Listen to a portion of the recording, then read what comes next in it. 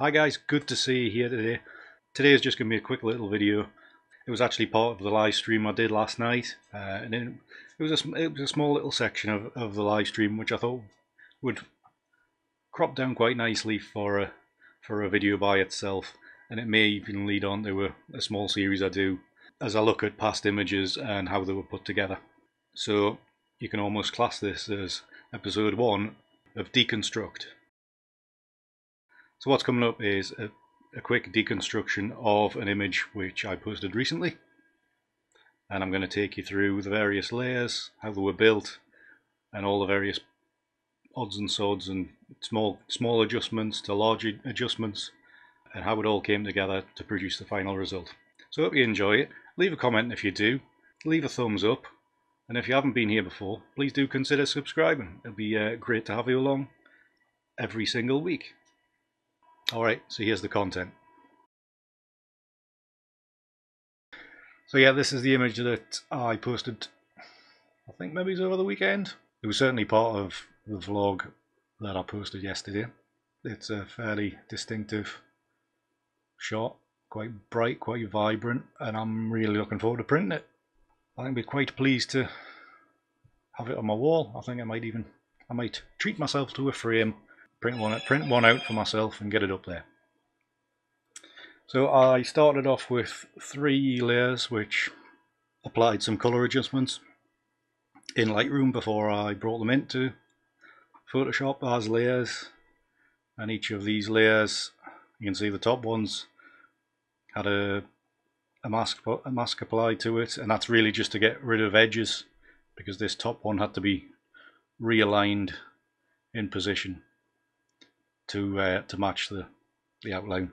So I got everything lined up, masked out the hard edges that were pretty much across here and down the side.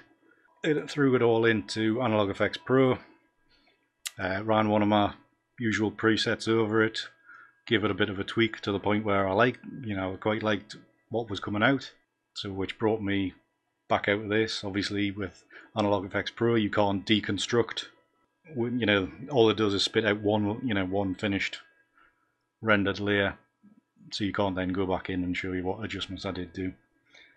So that was that one. So the next, what I actually did, I actually threw it back into Analog Effects Pro to run it a second time to see what it would do, and with this one I then blended. It would have come out as such. So that's basically what came out. But what I did do, I applied a multiply blend mode, and then I reduced the opacity. I think it was to 40%, which brought me to this stage. A hue and saturation adjustment, just to kind of warm up those yellows, give them more of an orangey cast. If you know my work, you know for a fact that orange and reds and yellows dominate my work. I just wanted to warm it up because yellows can start looking quite greeny. A levels adjustment just to brighten everything up, which brought us to this stage, and then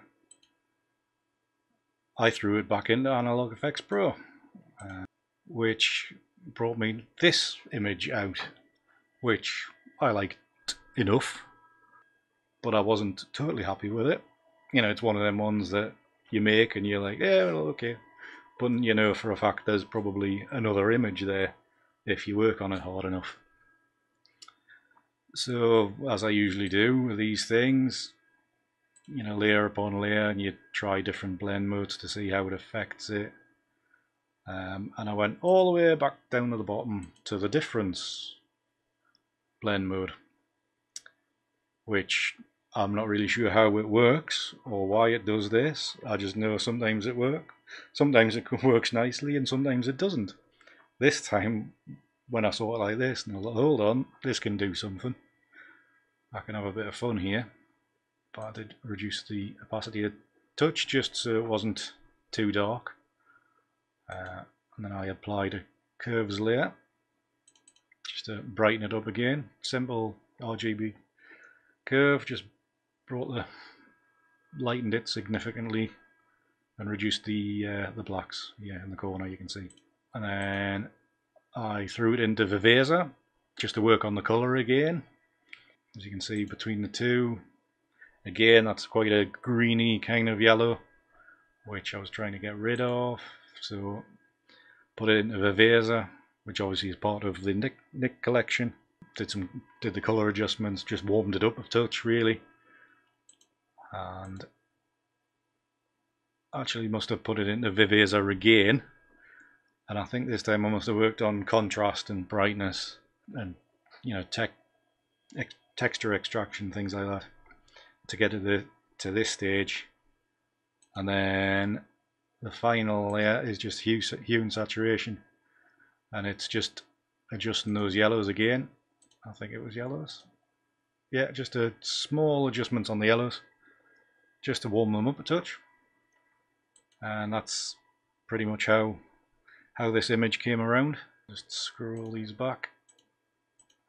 So just mixing blend modes, mixing opacity, throwing in curve adjustment layers, level layers, just getting to the point where, and you're just building the image up,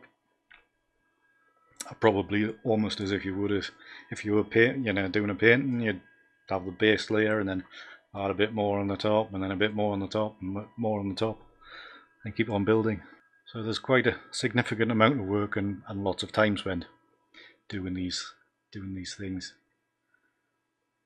So hopefully that's kind of given you a bit of an insight on how that image came across, if you were interested in when you saw it online. Well, that was an interesting one to show you. Just shows you the extent, and it was, you know, the main selling point of this image was that use of the difference blend mode, which just happened to work this time. Lots of times it doesn't. I think it all depends on, it obviously all depends on pixel interaction, but it worked in this stage, in this case.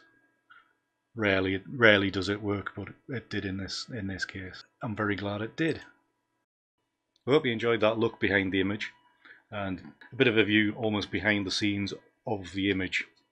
So I hope that was helpful and eye-opening, hopefully. If you enjoyed that, please leave a comment below. Let us know what you thought.